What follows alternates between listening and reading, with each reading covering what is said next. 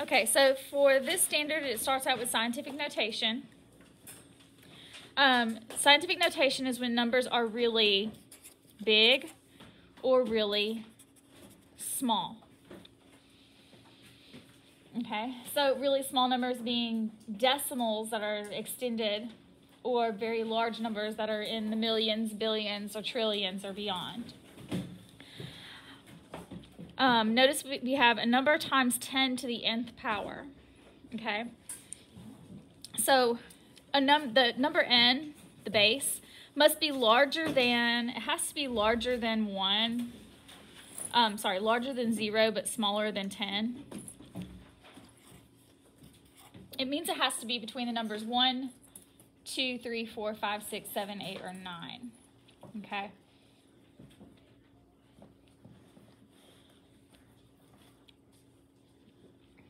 Okay, and so an exponent with a base of 10 shows multiplication or division. Okay, now, exponents are always going to be multiplication, right? Okay, but we have positive exponents and we have negative exponents. A positive exponent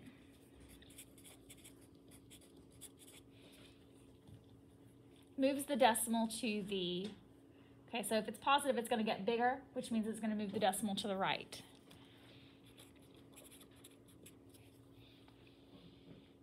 And a negative exponent is going to move it which direction? It's going to move it to the left because it's going to get smaller. Okay, so our standard notation. This is standard notation. Then we're trying to change it to scientific notation. Okay, so if we need this to be between 1 through 10, it cannot be 10, so 1 through 9. We would have to move our decimal. A decimal is understood to be here on a large number, right? So go ahead and place it there. We don't write them, but they are there whenever it's a whole number. And we're moving our decimal back so that this is 4.2. So we're moving it back 1, 2, 3, 4, 5 places. So this is going to be 4.2 times 10, and what do you think the exponent is going to be?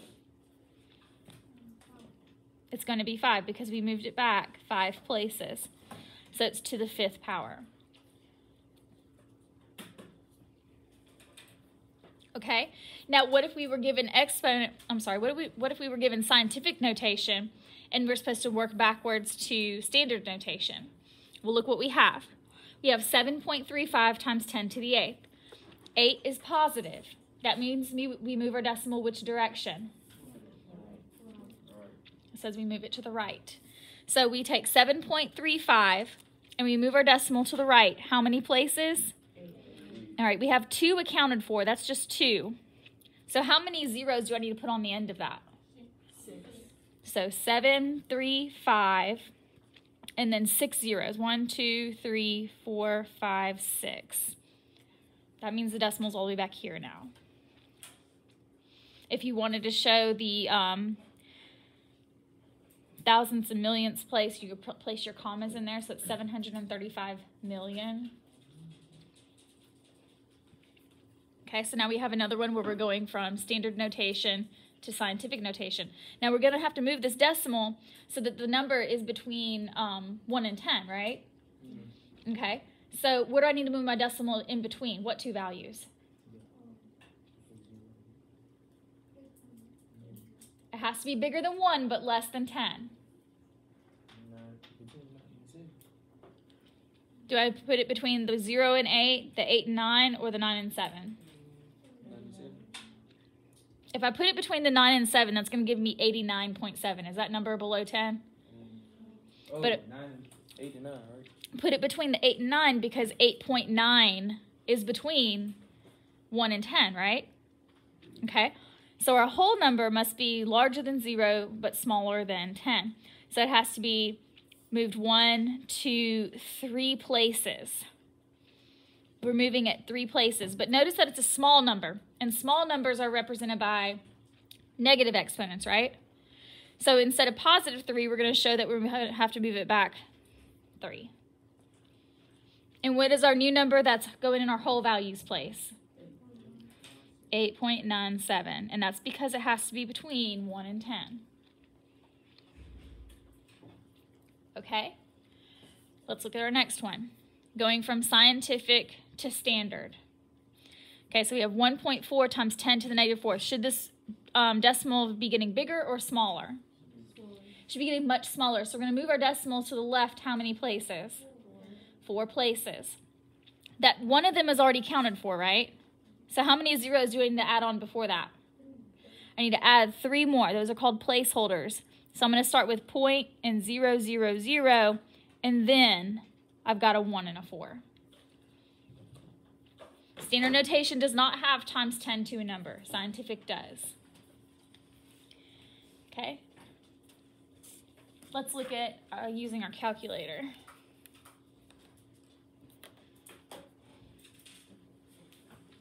Okay, so turn your calculator on and clear it for me. You see the button that says mode here at the top? Okay, if you press that button, you see you have a couple of rows of different things.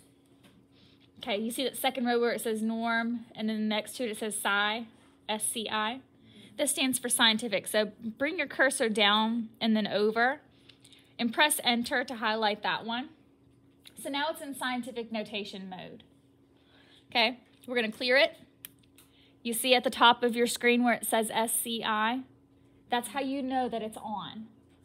Okay, so now in your calculator, let's just do 1, 2, 3, 4, 5, 6, 7, 8, 9. Press enter. What did it do? It turned it into scientific notation for us. Okay? So that's one way that you can check. So like put in 420,000 here and press enter. 4.2 times 10 to the 5th. So that's what we have here. If you want to put in 735 million, it gives us 7.35 times 10 to the 8th. So it will help us out some.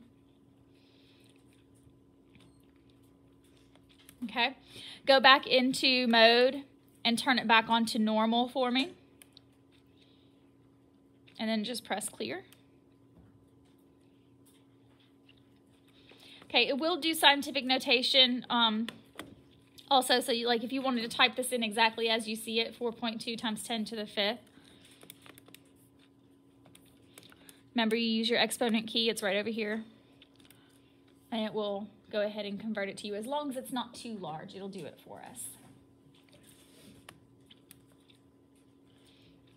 Okay, so if you weren't sure how to get it out of scientific notation mode, go to mode and just make sure that normal is highlighted. To highlight it, you press enter and then just clear your calculator and it'll go away. So for calculator skills, the buttons that we use, we pressed that button that says mode, and then we selected SCI.